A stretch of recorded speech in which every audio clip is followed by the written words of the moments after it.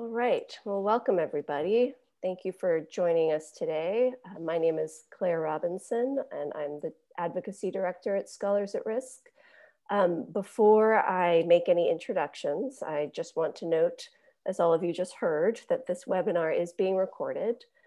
We have dozens of students in our student advocacy seminars who couldn't make this time slot, so this video will be posted on SAR's YouTube channel and made available to the classes to view this afterwards. So we will have time for questions today following opening remarks. So all of you should see the Q&A function at the bottom of your screen in Zoom, and I would ask you to use that for your questions. We'll do our best to get to as many of them as we can, but we only have just shy of an hour. And so if we can't get to your question, I will try and follow up with you directly afterwards. So now I'm delighted to welcome you to our final Student Advocacy Days webinar and our closing keynote. As many of you know, Student Advocacy Days is SAR's annual event, bringing students and faculty together from across our seminar program to further develop research, leadership, and advocacy skills.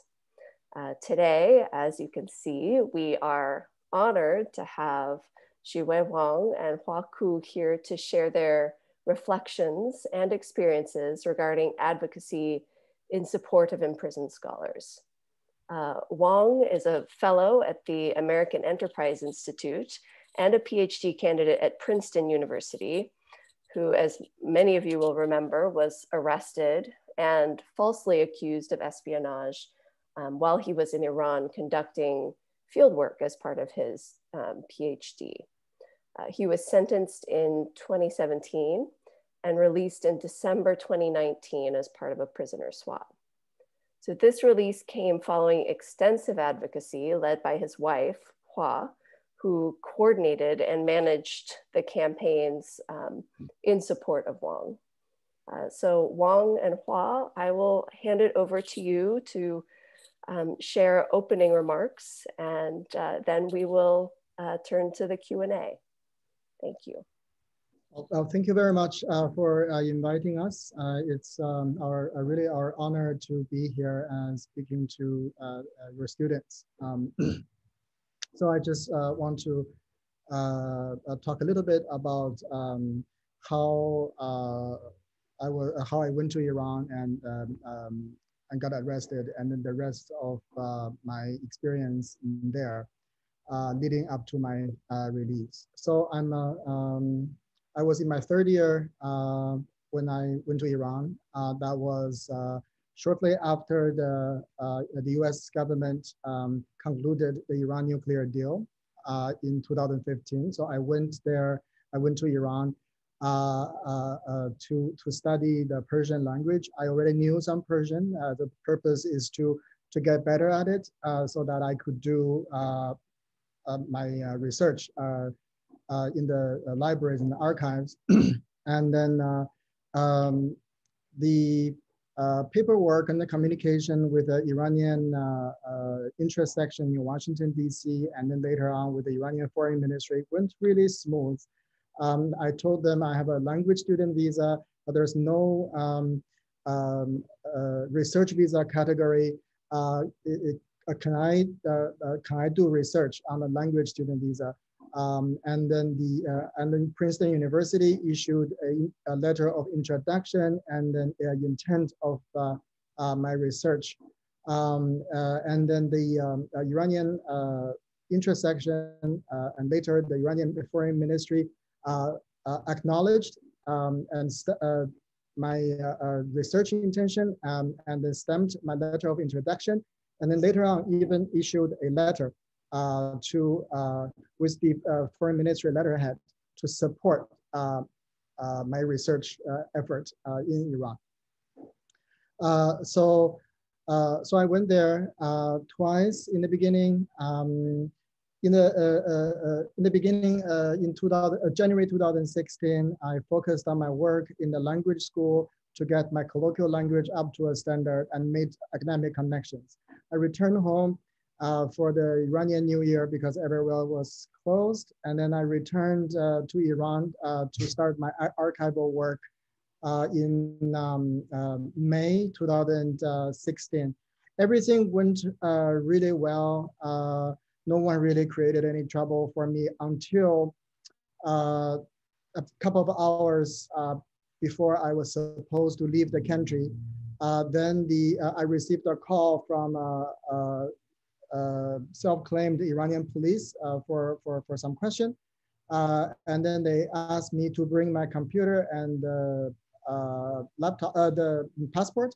And then when I showed up, they confiscated my computer and passport, and then interrogated me for a couple of hours and told me, "You're not going home today. You will wait for our further communication." And then, so I was kept in that situation without a passport for about 18 days and then they interrogated me twice during this period. On August 4th, I read a Wall Street Journal article saying that the January 2016 prisoner exchange between Iran and the United States actually Iran received $1.7 billion frozen asset from the US. Once I read that, I understood they may want to take me hostage for ransom.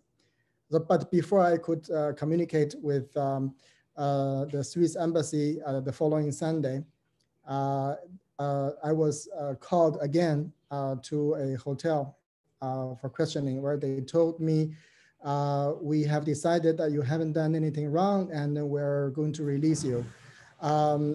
And then I called my wife. I told my wife the Iranians are giving my passport back and releasing me. They will take me to the airport. The Swiss will see me in the airport and make a travel arrangement. But instead of taking me to the airport, they took me to the Evin prison, and where I was shown a arrest warrant to arrest me under espionage charges. I was not allowed to make a contact with my family or with the Swiss embassy, and I was thrown into solitary confinement for 18 days. During which I underwent daily intense interrogations. And then those, but I still remained hopeful because nothing they asked me would really, in my opinion, incriminate me. These are all biographic information and also things about what I studied. And 18 days later, they made a movie for me, turned out to be a propaganda movie that will use to jack up my ransom price later on.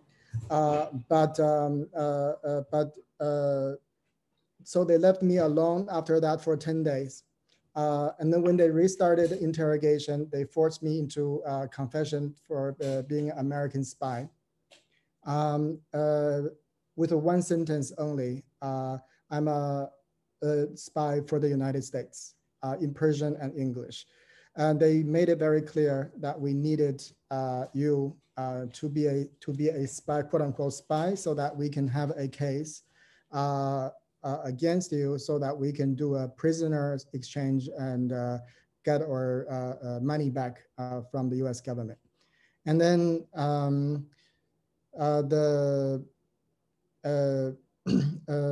this is September 2016. And then in March and April 2017, I went through some court sessions where I was convicted for espionage and given 10 years of sentence. And then in August 2016, appeal court confirmed my sentence. As you can see that these are all congruent courts that did not really allow any the Swiss embassy to be present in my court sessions, and my lawyers were not allowed to defend me until the end of court sessions, or they allowed to make a conclusion remark. And no evidence or witness were introduced or presented. And then even the indictment of the prosecutor were full of lies, things that I have never been asked or answered or talked about, or things that are completely made up. Were read out loud in the court of law against me. And then, so yeah, about a year after I was arrested, my sentence was confirmed. And with that, the Iranian government made my case public. And then immediately after that, the Iranian Foreign Minister Zarif said that we're ready for prisoner swap. But this process of a prisoner swap took another almost 2 years and a half. And then from the time when the Iranians made my case public, my wife took my case to also public, and then started a public campaign to advocate for my freedom. And before that, it was really difficult. My wife was single-handedly handling the situation with the university and then the U.S. government and other interlocutors. And then now added pressure has forced her to bring my case to public attention for another 2.5 years, until eventually, thanks to that intense advocacy, I eventually was released in the December 2019.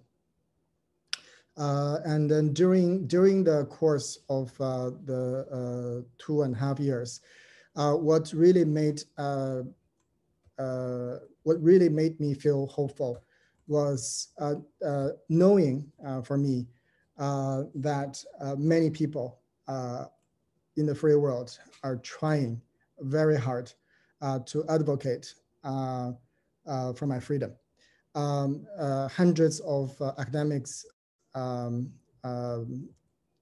signed, well, I think probably thousands, not only hundreds. I think there were several letters signed by hundreds or thousands academics to push the Iranian government to release me, and also starting from wasn't it November 2017? We had a first, or October 2017, we had a first rally at Princeton. September 2017, we had the first rally at Princeton University campus, where my wife and my colleagues made my case, explained the situation that I was in to a broader student community at Princeton. And that's the first time we were able to communicate this kind of in a rally event. And then that was very successful. That was picked up by national media, Wall Street Journal, among other major media outlets. And I knew all this from a prison cell, as I was allowed to call my wife. And so that was extremely uplifting, because one thing that I want to tell you is that one of the most devastating thing that I encountered was during the very intense interrogation, where my interrogator told me, "You are forgotten. Nobody will remember you, and the U.S. government would ignore you. Your friends and your family will forget you. You'll rot here. If you don't cooperate, if you don't confess, you'll never be able to set your foot on the United States. And then knowing, despite I know that's not true, but under a situation of unlawful imprisonment, that's just a very scary thing looming behind. That even a 1% of chance that could be true is devastating. But knowing later on, knowing my family and my colleagues and many students and scholars who don't know me personally were rallying behind me and my family to help us and to push for my freedom. That was extremely encouraging. That meant a lot to me. And then as time goes on, my wife had more experience in running this kind of rally and advocacy work, which made even bigger splash in the national and international media. And then I think these public advocacy work are critical to bring the kind of the attention that at the national level and international level to eventually force the relevant authorities in our country and in Iran to deal with the situation. So I cannot say, I cannot underscore enough that the public advocacy for scholars unjustly detained, how important that is. In contrary to sometimes the institutions or government would tell the victim, keep quiet, lay low, keep a low key, we're working behind the scene to achieve the release of the person. We cannot say it never worked, but in the case of Iran, it rarely worked. And then I think we have enough evidence. What really made the difference is a high-profile advocacy, unrelenting advocacy by my family and my supporters. And I thank them eternally for the effort they have done. Thank you, Wang. This is incredibly insightful and also really heartening to hear your endorsement as well of public advocacy in general. We have a number of questions already, but Hua, I would love to hear, if you can, a little bit about the specific advocacy actions you took. And if you can tell us a little bit about what you did, I don't know if you can, but what you did in the year before the case was public, or even how things changed for you when you were able to speak publicly about Wang's situation, that would be really helpful to hear. Well, of course. So in the first year, the case was basically kept a secret. So the perception that is widely shared among people like at the university and also in the State Department in the first year was largely that Iran will release, this will be a mistake made by Iran. It shouldn't happen, and Iran will release Wang Xiyue in a face-saving way. So, and there was several, turns in the first year. That was, so he was taken at the peak of the presidential campaign in the United States in the summer of 2016. So, in the second half of the year, so everything basically was in limbo. First, the government told me that this is a mistake, this shouldn't happen, and Iran still kept other prisoners that we, on our side, we believe they're wrongfully detained. Why they have to pick up another person? This does not make any sense. They tried to persuade me that he would be released if we give Iran the space and the respect, and they will release him at a certain point of the case, maybe. So actually this perception occupied me and occupied, as I was told by the State Department over the year, that every milestone of the case passed, it didn't happen. They basically rely on a couple of previous cases that happened on dual nationals that somehow got resolved within months. So the time span that on my mind was within months that he would be released. If he was prosecuted, if they got a case and they can let him go, if they put him on trial in court proceedings and they could let him go, even after the first trial. And we believe that if we give Iran the opportunity to trial him a second time, maybe he could be released at a second time. So there's this like false hope that really drive me and to give enough respect to Iran. So we wrote like private letters that delivered to the Iran premonition at the UN. I never know who received these letters at a certain like festival, like national holiday of Iran, to try to, we give you the respect. We understand this must be a mistake, but could you please let him go? But it never worked.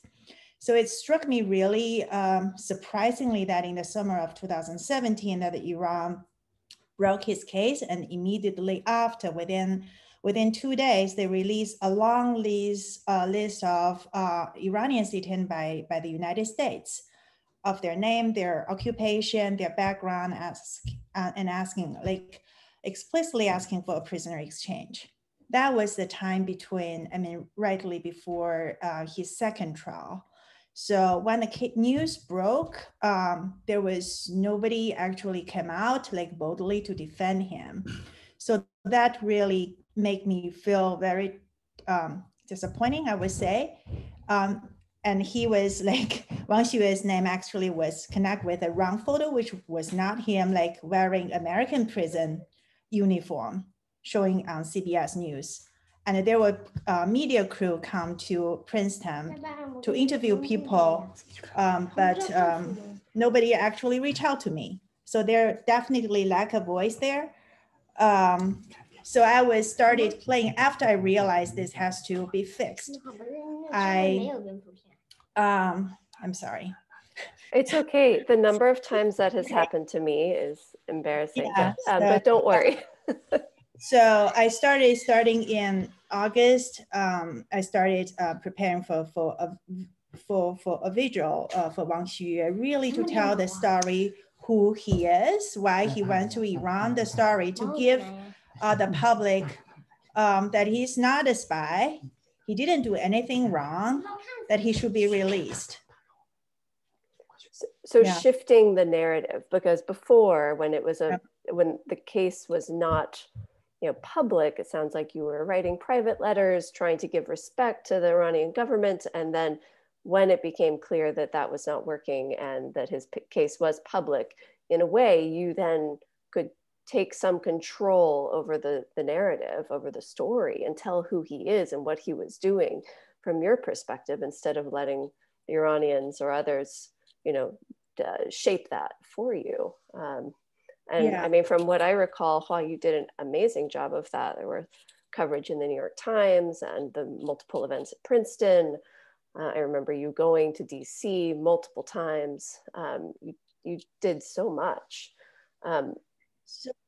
This is really a long process. The New York Times story actually took a whole year to be published. We started reaching out to reporters in 2017 after the case broke, and the story came out in the summer of 2018. And during this process, I would say that eventually all the efforts came together to meet at a certain point, which lead to his release, which literally come from, I would say, 4 areas. The first area is the grassroots campaign. Like my friends and I, the daycare parents and my friends, parents of my son's daycare and graduate students at Princeton, and the students from University of Washington, and students, actually student activists from Scholar at Risk, and also Iranian scholars. They at different point join the campaign and write letters, open letters. So the grassroots campaign is one part. And the second part is media outreach, because what really triggered the media outreach, actually I would say two causes. The first cause is the break of his case. I reached out to Laura Secure from independent investigative reporter. She wrote about Iran a lot. But, and she came to Princeton to interview me, my friends, student activities, advocates about their understanding of the situation and put in a context of potentially prisoner exchange. So I think somehow that is helpful, although it take a whole year to actually produce the story. And another trigger was in end of year 2017, that Iran put up a documentary about Wang's case. That was some videos they shoot before he was, at the end of his solitary confinement, that they produced this video about him and put in the narratives that he's an infiltrator of Iran as the identity of a scholar, and putting the whole context of the scholarly exchanges, infiltration into Iran. So when I saw this, that I didn't see it in the Western media. And when I was fitting to this Iranian news, I sent it to the Today Show. And that really, I kicked up at that time, actually, I was in Beijing. I did an interview in Beijing, and I did an interview around the same context with several media. And that became known, and that became known to the Western media. What is on Iranians' mind about this liberal, progressive engagement with Iran and the scholar community and the commercial community? What does it mean to the regime? The regime actually don't like it. And the whole narrative they frame around this is infiltration. This is exactly the espionage activities they view as criminal, and they could give somebody 10-year sentence. I think that is really a milestone to me, that to really be able to tell a story using the narratives of Iranian and present what this is really about. And along the year, of course, there are several reporters have been actively following Iran news, especially following hostage issues, and write often everything. There's some term, something come up about a case, they will write about it. So these people has been extremely helpful. And their organizations, NGOs like the Foley Foundation, and also Hostage US, they have been very vocal, either behind the scene or in front of public, to advocate for the cause of hostage overseas and in Iran in particular. So another thing I think is very important is hostage alliance. So in my first year, basically I was told that Wang Xiyue's case is different from other existing cases, because he's not a dual national. They tend to treat dual nationals differently. And they're trying to separate this case from other cases. And I was told repeatedly that the other cases, non-dual national, dual nationals, they don't want to be, their case don't want to be discussed in the public domain because they have relatives in Iran.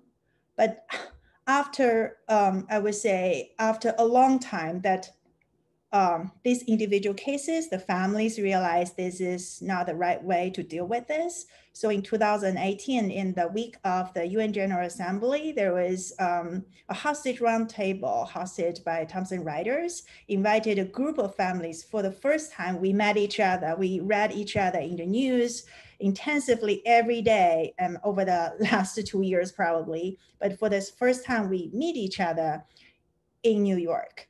And we share of experience was not actually covered in the news, but that's really the first time that Nazanin's case, like Wang Xiyue's case, Nizar Zakha's case, and the Canadian Iranian's case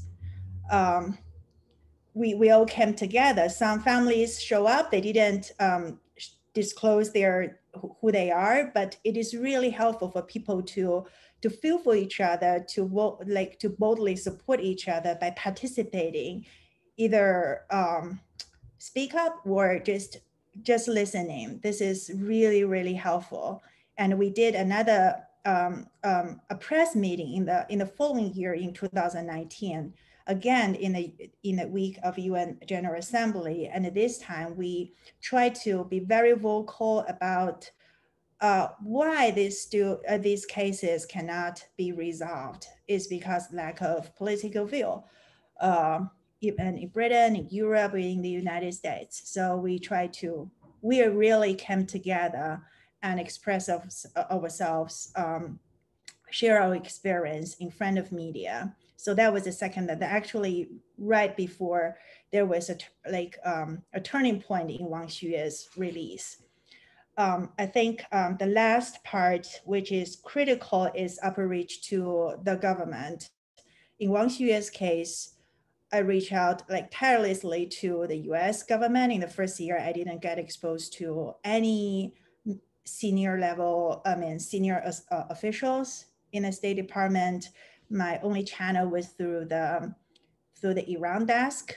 But there was so many uncertainties at the political front because of the presidential election, the change of office on this side, and also the presidential election in June 2017 in Iran. That, of course, created a lot of false hope about things will come out differently, but it didn't. So at the end of year 2017, I started reaching out to people. I think, again, what is helpful were the former hostages, like the hikers, like Jason Roseanne. They share contacts with me. And in 2018, I was able to really establish some contacts that lead to some momentum of the case, although it didn't really achieve any breakthrough, because we never know how these things will play out with a very fluid political environment across different jurisdictions on this hostage issue in Iran. I think another turning point, of course, was Trump's withdrew from the JCPOA that really created a space for Iran hostage issue. I mean, I would say in the first time since Wang Xiyue's detention. And in the State Department's policies on Iran issue, there was, I think on the number 7, on the number 8, there was an ask for the release of all American hostage taken by Iran, and they're willing to use the word hostage. I think that is a big change. And they're willing to bring this book of work, I mean, under the special envoy's responsibilities, because before 2018, although in the State Department, there is such a position which is called, as you know, SPIHA, the Special Envoy on Hostage Affairs, which only look after the hostage kidnapping cases taken by terrorist group, which no sovereign states would claim they're responsible. So these are random cases happening in Syria and other part of the world. But for the first time in 2018, wrongfully detained, imprisonment cases was brought to the book of work of the hostage, the Special Envoy on Hostage Affairs. So that was a big policies change, because the Special Envoy would become a vocal point to connect different agencies in the US state government and become an advocate for the cause of hostage affairs, which didn't happen before 2018. So Robert O'Brien, I mean, during his years taking this role, has been very, very vocal, very supportive to families. And of course, we repeatedly appeal to Iran. And what is very heartwarming was I don't have direct contact with Iranian scholars, but there was a group of Iranian scholars where American scholars have Iran background. They came up together to write a letter to advocate for Wang Xue's release. Actually, without my knowledge, this is really, really, really heartwarming to me. And also, the Association of Middle East Studies, they have been like very supportive across years to repeatedly issue open letters about this issue. I think another friend of this is reaching out to the United Nations, the working group on arbitrary detention. I know before, people tend to not believe how these things would be effective. But according to my experience, that is very important to me to, I think, not only to bring this up front in front of media again, because that is a neutral, independent voice. And in Wang Xue's case in particular, what is really valuable to us is Iran actually responded to our complaint letter with narrative does not make any sense, basically repeated what they already posted in the documentary, which was released a year ago. But that shows they actually don't have any evidence, anything valid to claim that he's a spy. So that independent voice from a multilateral organization is really, really important to make a case, not only in front of our government, but also in front of Iranian government. That is extremely helpful. Another angle in his case in particular is because my background in China. So we were able to, so I've been trying to raise a case to China, to China's Ministry of Foreign Affairs, and that somehow play a role to the eventual moving the needle. At least we don't know what happened behind the scene, but I think whatever government, they can play a role in this case. And actually a lot of European countries and our friends in European countries and his former classmates in European countries, they also advocate, write letters to European governments. So this really come together in 2019 when Foreign Minister Zarif came to the United States, and he was confronted with questions about Wang Xue's case in particular. And he just said to NPR News that he would like to do a prisoner exchange for Wang Xue's release. And at that time, there are several Iranian cases ongoing in the United States. And there was one case that somehow worked in a way that the Iranian release, the Iranian scientist, well, the United States released, the United States released the Iranian scientists, and at the same time, the Iranian government released Wang Xue at the same time, and there was a prisoner swap for his release. But as I said, if actually eventually after 3 years efforts, all of this campaign efforts, media advocacy, and also this has been repeatedly raised to the top leadership in different countries, make these things a policy priority at that time, they're willing to resolve this. It really is, it's cumulative, and it's, yes, and it's coming at it from every angle as well. And a lot of overlap, I think, in terms of the efforts. So, I mean, it's fascinating to hear what you were able to organize. And I am, constantly impressed as I learn more. You had to start all of this on your own, and you were successful, and incredibly so. So thank you for being such an inspiration, Hua. I wish there are so many NGOs like Scholar at Risk, like Hostage US, Folly Foundations, and also like scholarship like associations. They're so supportive to me, and they brought up ideas to me like when to do what. Some things is I improvised because something happened in his case. We're in the political environment in Iran, we're in the political environment in the United States, we're in Europe.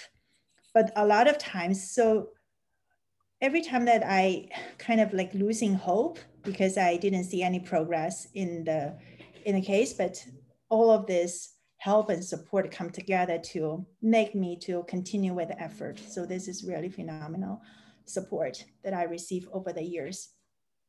Well, thank you for saying that. I know that that means a lot to us and also to our students and faculty who are also working on these cases for years often. On that note, I actually wanted to address one of the questions in the Q&A here that I suspect has to do with Dr. Ahmadreza Jalali. It says, the scholar my group is researching is also in Evin prison. Would you be able to describe the conditions of the prison or share any advice about how to get updates from inside the prison? If this is with regards to Jalali's case, if you have any specific advice on that case, Wang, that would also be really welcome. Yes. So I was with Dr. Jalali for some time, for a couple of months. We were in the section 12 of Ward 7. We shared in the same cell. And then back then, his death sentence was kind of dormant. But unfortunately, since I believe 2 days before the Thanksgiving last year, his death sentence was reactivated. And then he was relocated to, I would suppose, a solitary confinement of 209, where we both spent time in. In the general ward in the Evin prison, prisoners can make telephone calls. A couple months before I was released, the system of telephone changed, so it became more difficult. But still, prisoners find a way to make calls even to the United States. So the only way to get updates is to contact or find out if we can contact the family of prisoners, and sometimes they contact the prisoners from inside the prison to contact their family members. And that's a source of, I think probably the only source of reliable contact. And occasionally foreign prisoners manage to call abroad, but that's very difficult. The general condition is, how do I put it? There are multiple prisons inside of Evin. So the general prison is not too bad. When I was, it was not too bad when I was there. There was some basic standards of hygiene, but lately I heard from other prisoners that even patients confirmed with COVID infection were put into the cells of other prisoners, dual national, especially dual national hostage. And I think that's very, very concerning. The situation there is very, very fluid. And from time to time, I hear some updates from prisoners' families.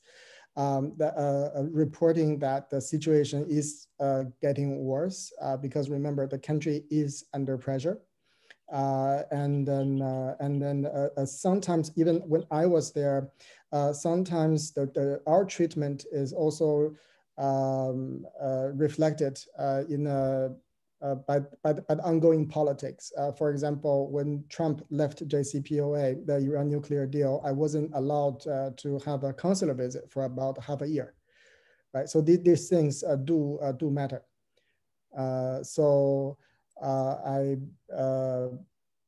I'm sorry that because I have been out for a year, the situation have certainly have changed. I will not be able to give the most accurate advice on that.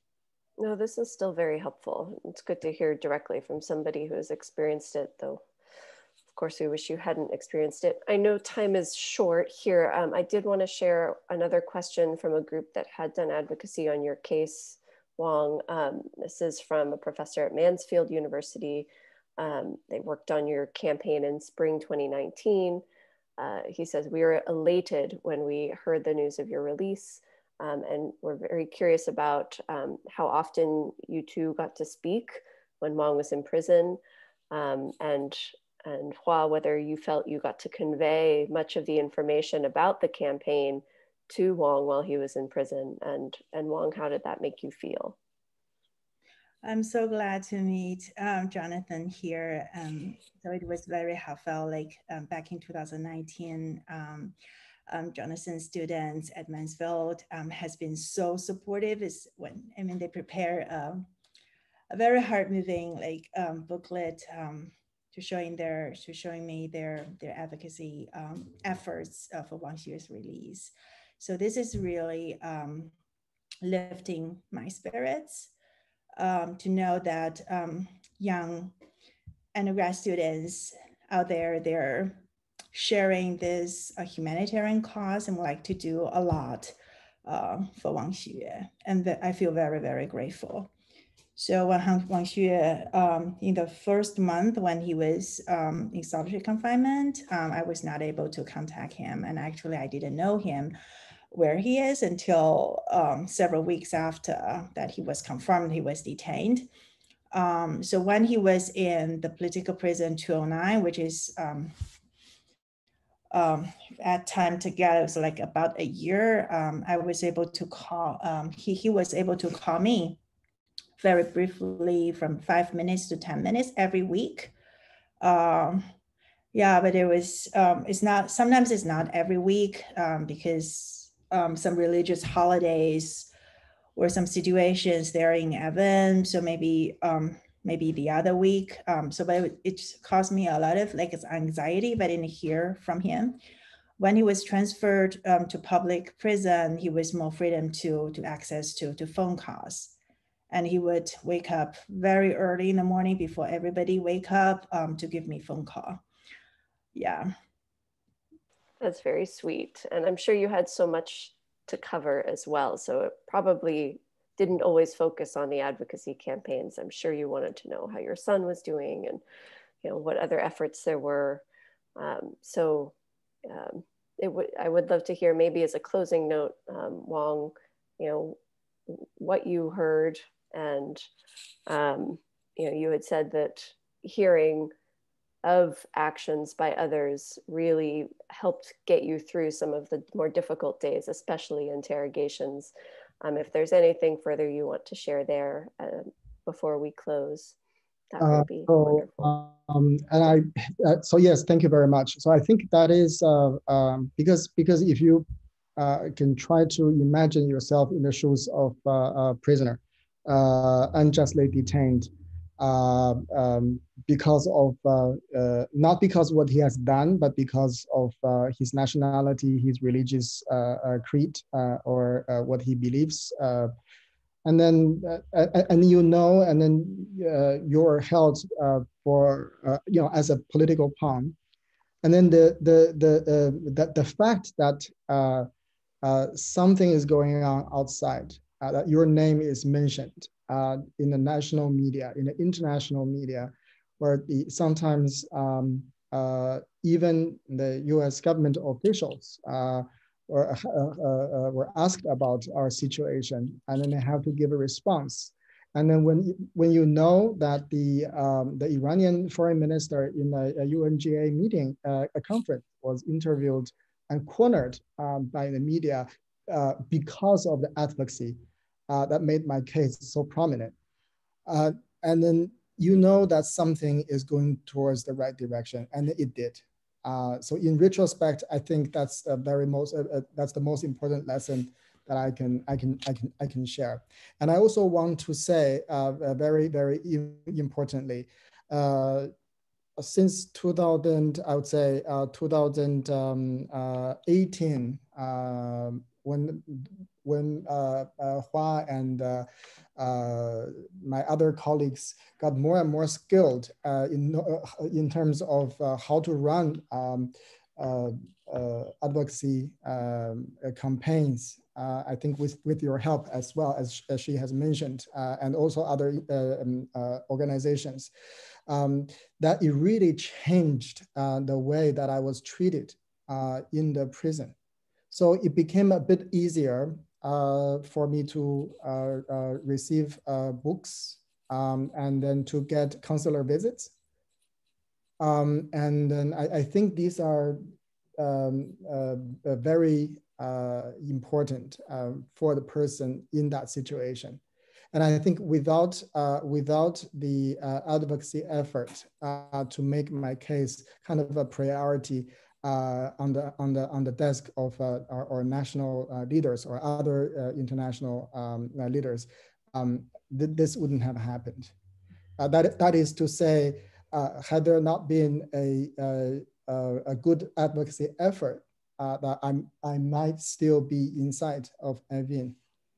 Because I do think I'm very, very lucky to have my wife and a group of highly supportive friends and colleagues who run such a relentless campaign for more than 2 years for me.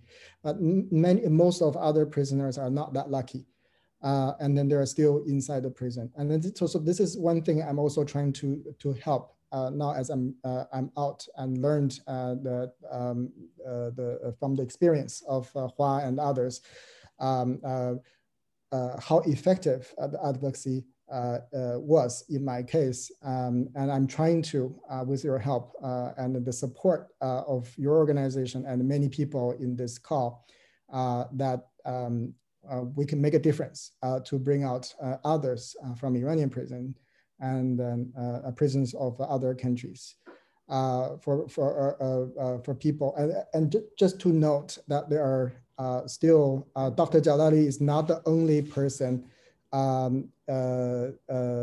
not only scholar inside of the Iranian prison. There's another Iranian American scholar, Murad Tabas, who is still under detention. And we're trying our best to help all of them. Well, thank you for all you do now, Wang, and all you did, Hua, and for all that you both continue to do. I've learned so much from both of you throughout the years, and I'm really relieved and grateful that you're here with us today. And I know that time is up, and I know you have another engagement, so I will let you both go, but please accept my thanks on behalf of Scholars at Risk and our student advocacy seminars. We're all incredibly grateful for your time. Thank you very much. Thank you. Yeah, let's stay in touch. Yeah. Please, yes. Thank you. Thank you. Take care. Take care.